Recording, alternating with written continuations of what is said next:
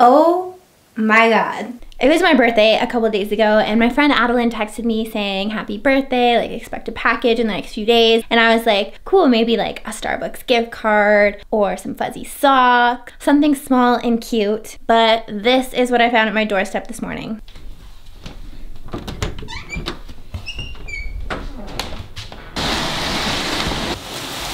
Wow. So I work with Adeline and I help her edit her videos, I help her film, I take her photos, so she knows how passionate I am about photography and videography. And she also knows how much I love Peter McKinnon and look up to his content. So I'm super flattered that she even remembered that and that she got me this, and I cannot wait to open this up. First off, let's get it out of this box. Usually I would film an unboxing like this in my office where I can set up a nice overhead camera and then a talking head camera and make this, you know, a really nice, satisfying unboxing. But with everything that's going on right now, my sister is a nurse, so she's been exposed and is quarantined in my office. That's her living space for right now, so this is where I'm staying, and I guess sitting on the floor is my new filming setup. I love that the box is covered in his logos because as soon as this got to the door, I knew exactly what it was. Just kidding, I can't even see anything inside the bag. Whoa, that's pretty cool. Even the bag that it comes in is like high quality with the logo, and like this isn't just some regular plastic. This is some thick plastic. Oh my god. This is actually my first time seeing this in person. I haven't even seen anyone else's backpacks yet. Wow.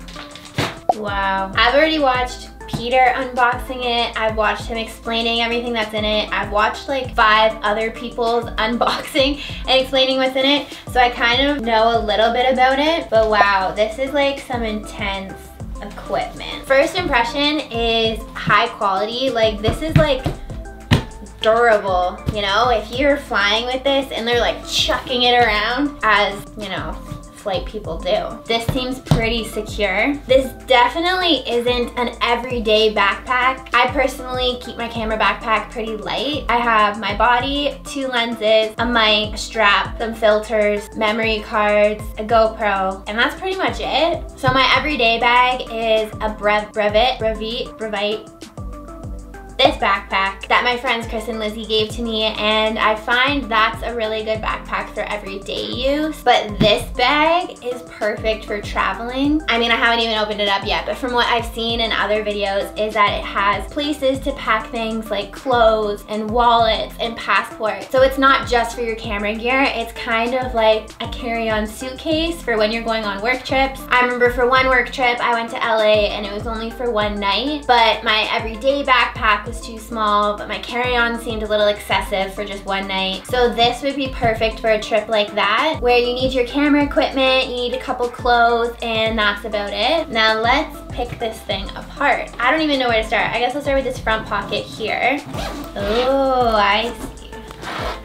I love that there's a bunch of different little pockets here. You can put different filters in there. And then there's even more pockets up here. Wow. I, like Peter, am an organizational freak. I love pockets, pouches, color matching, all that kind of stuff, which Peter is all about. So I'm really excited about that being in a backpack. There's also a front pocket here. It says fly the flag. And this pocket is where you can put some important stuff. But one cool little thing that I love is this little clip. So not only can you put it in this little pouch, but you can also clip something to keep it nice and safe. Maybe like car keys or something like that.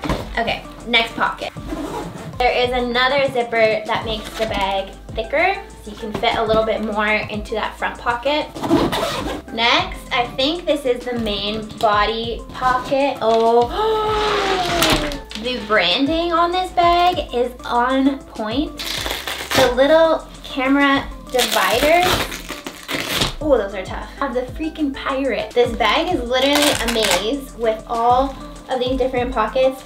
Oh, that's computer. Again, branding on point. Then some more little pockets for little gadgets, maybe chargers, SD card holders, and then of course the main body where you keep your camera and lenses. So the thing that I love about this bag is that you can keep all of the camera gear down here and then put things like clothes, a jacket, stuff like that all up here. And another thing I love is this side pocket access right here. So when you want to get your camera or your lens or something from your bag, you don't have to place it on the ground, open up your bag, dissect it. You can just open up this side pocket. I'm personally a big fan of those. Also looking at the side, I'm noticing there's even a handle on the side. And then of course the other, oh, magnets.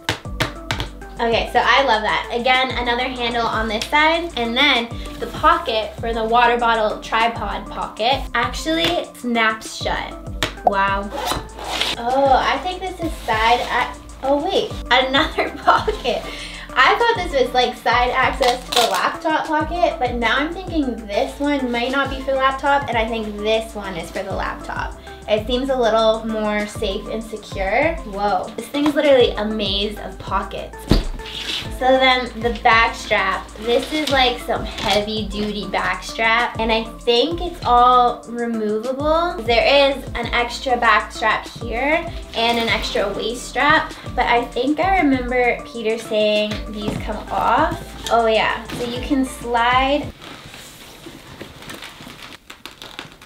Okay, I'm not gonna do that right now, but I can feel that it's Velcroed down, but this does slide out, and then there is another pocket up here, which I'm not 100% what the purpose of that is, but I'm gonna go back and watch Peter's video again to figure that out.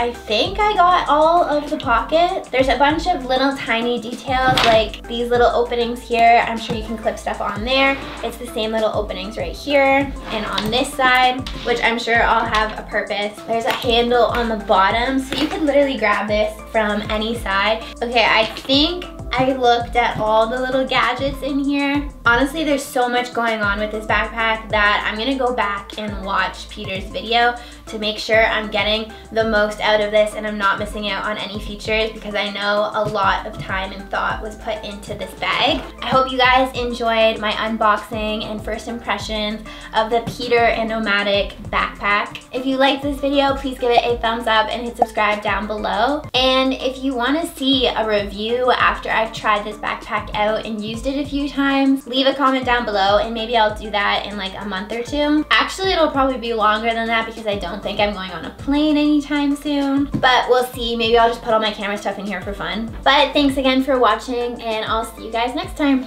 Bye.